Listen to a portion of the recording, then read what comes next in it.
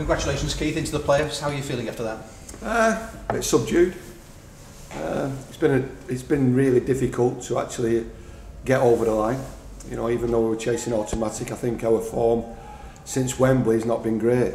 You know, and it's been very difficult managing the squad of players. But we've come together to seal our place in the playoffs, and it gives us an opportunity, you know, to see what we can do. Obviously, we've got Morecambe. But it's been difficult. It's been very difficult. And again, I can't put my finger on why, but you know, since Wembley, I don't think we've been great individually or great as a team. But it's good that there's enough about the players, determination-wise, that we get the positive draw today that sees us into the playoffs. So it's a clean slate now, as far as I'm concerned, and we're optimistic, and it gives us a bit of an opportunity to get fresh, because it has been difficult for the players as well. The relentless training, the relentless pursuit of playing Tuesday, Saturday, and we're now 12 days before our next game, I believe, and we have to prepare ourselves. Difficult opposition, but we are pleased, there's no question about that, but there's a lot of things that need to be improved, a lot of things, and you know, it's great to be able to start that right now. You talked before this game about, you know, the mentality was going to be the important thing, you know, in this game. Clearing the heads now and getting the mental approach right for the playoffs now, is that going to be the biggest challenge for you? The individual players have got to accept the individual responsibilities. It's not my fault. That's one thing I do know. Like, I'm here to guide the players. I'm here to support the players. Probably at the worst moments, that's my job, or it should be my job.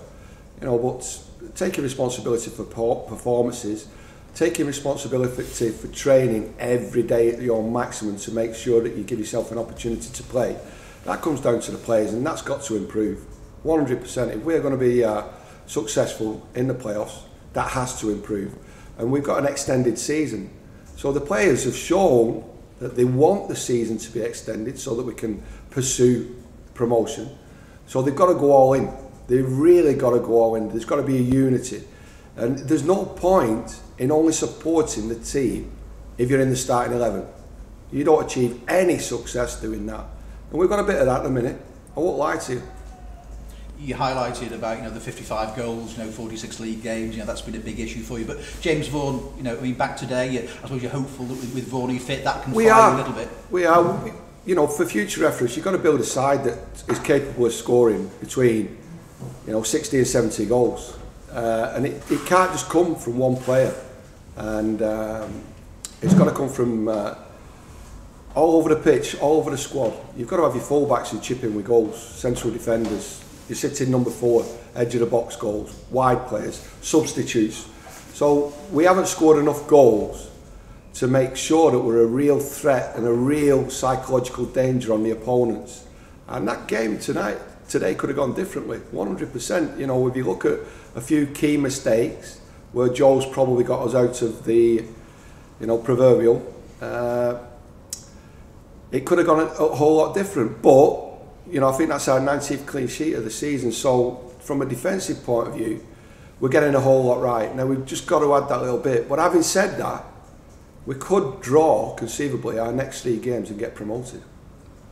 I think you've lost fewer games than Morecambe, actually, but obviously you've drawn a lot more than them. So, I mean, sure, there's not a lot between the sides, is there, at the top? Well, we've got 19 clean sheets. If you want to get promotion, for me, automatic promotion, you should be getting 23 league wins. We've got 20. You know, and if I'm being honest with you, I've been in charge for 33 games. League games, 5 months I've been here. Paul Lewis played today, and obviously, you know, the scenario during the week was, you know, is he okay or isn't he okay? I mean, you know, well, Paul wants to play, is that top and bottom? You know, there's too many people who want too much information. I can't tell everybody the truth all the time. Only the wife. It's as simple as that. You know, I've got to keep my cards close to my chest. It's really not fair, the intrusion from everybody. You know, and sometimes the players trip themselves up on social media. You know, it's not fair. We have to make sure that we give ourselves the best opportunity of being successful. So if we have to hide the fact that Paul Lewis is fit, and we only knew that he was fit Thursday, You know, we had a training ground game Tuesday, which was superb, which gave me a lot of food for thought. And, you know, that's why the team selection was as it was, and that's why the substitutes materialised as the game went on. Start for Corey Blackett-Taylor today. I mean, Tory sort of been impressing and pushing you to think about him now as a first choice a bit more? I don't know. We'll find out Monday. I don't know, you know, day to day. You know, he's a talented boy, but should he be doing more? 100%. And more. There's no question about that. You know, and I love him to bits. I just wish he'd do more. Sometimes there's a bit of a fear factor when you're trying to qualify for something so late on in the season. Does that fear disappear now? Has that sort of come away from the game now we get to the playoffs? I really don't know. You know, for me, the biggest fear of all is, you know, not taking the risk. You have to risk a certain amount if you're going to be successful. You have to risk everything, put everything on the line in, you know, the game that's coming up. And it won't be the first leg, it'll be the second leg. And we're hopeful. Well, we're going to prepare to score goals. We're going to prepare to defend like we always have done. And then it's over to the players to perform and realise that it's only a game of football. And when you look at Morecambe, obviously, I mean, you won the in the league this season, didn't you? Certainly, sort of thing. I mean, you know, aside to respect but not to fear. Respect everybody, you know, and respect. There's got to be a certain amount of self-respect, and that's the way that you work. And then you respect your teammates, you respect the staff, you respect the campus that we train on. So you tidy up after yourselves, and you make sure you're there for as long as it is necessary to improve yourself every day. And then you start respecting the referee, the opponents, the league, and then you start feeling better about yourself and you become successful, and people realise then that you are to be respected because you've got self-respect.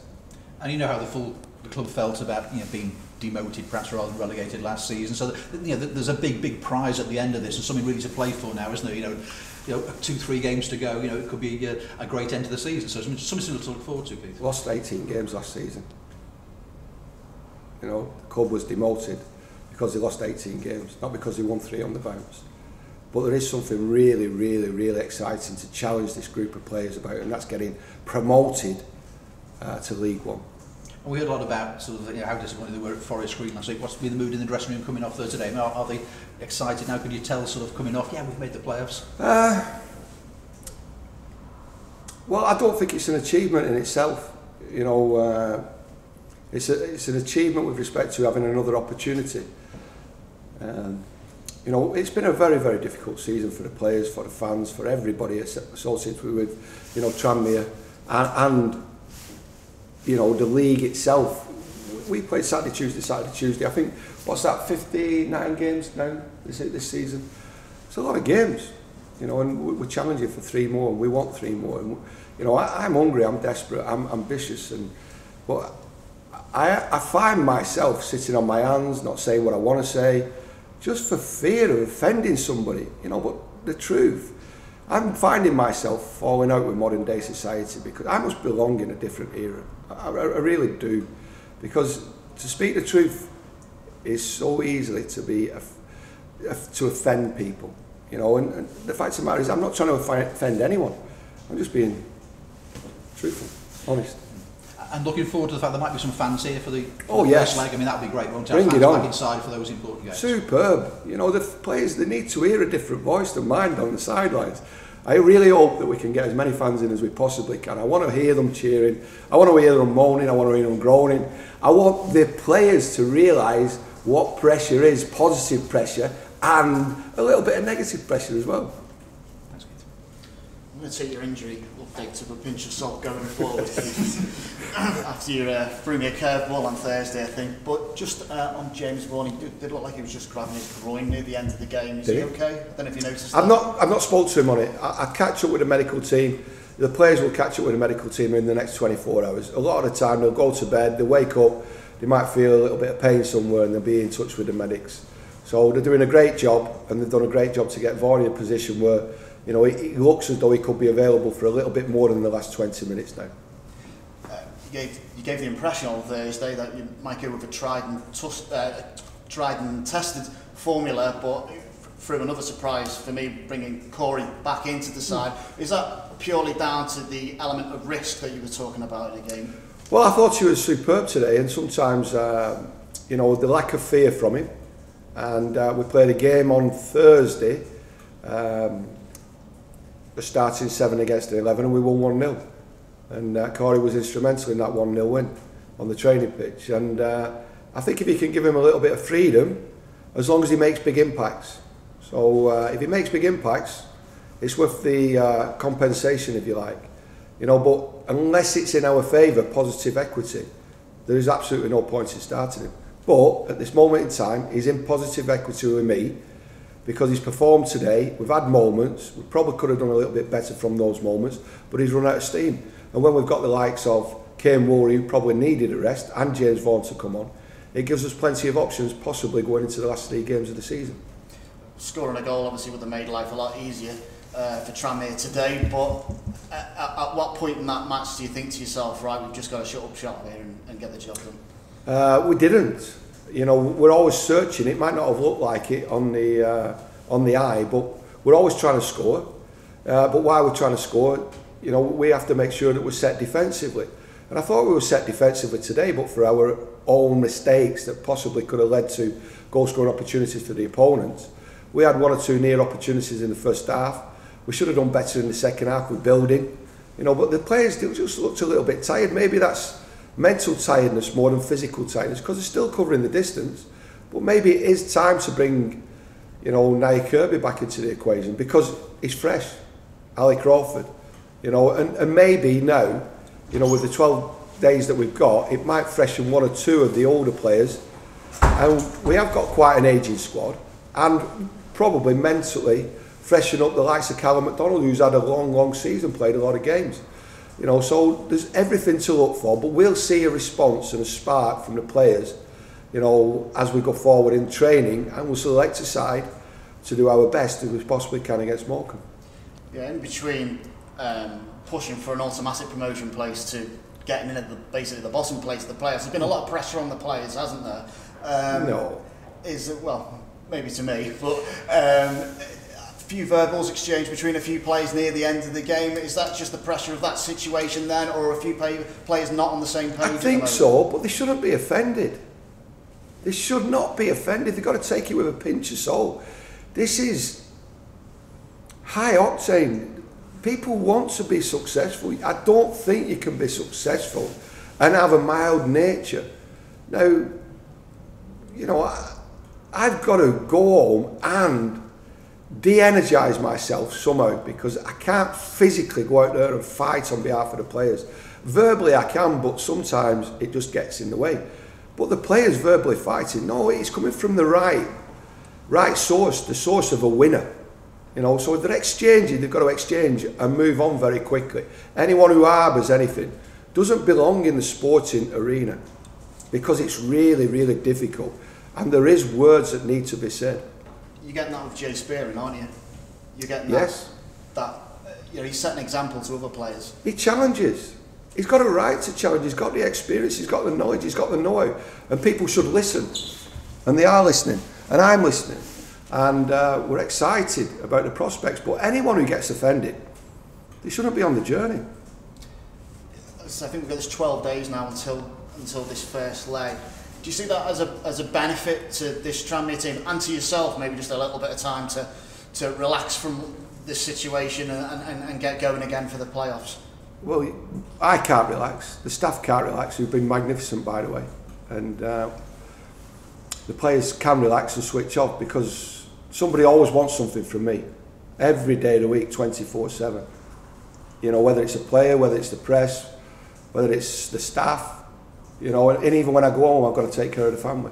But with respect to football, it's something that we really enjoy embracing, you know, taking the pressure off the players. But I think that result's probably taking the pressure off the players, and hopefully we'll get a bit more freedom and we'll get a little bit better performances. Because, like I said, I don't think the performances of this team have been anywhere near since Wembley, where they could have been and should have been. And that's not because of James Vaughan, that's because they've eased off in training and eased off on matches where they probably think they're good enough to win games. You've got to make sure you step on every opportunity that you get to improve. And you cannot let a potent opponent breathe. We've got to make sure that we run all over the opponent, and then our football will take care of itself. You've defended your players on several occasions after results. Is this a slight change of approach? No, they know exactly what the demands are to play in a team for me, and I'm supporting these players. There's no question about it. Every day there's getting our support as a staff, and the support of the fans, and the support of the chairman, the board of directors. And it's important that we realise that, and we now have an opportunity to really grasp it over the next 2 games at least.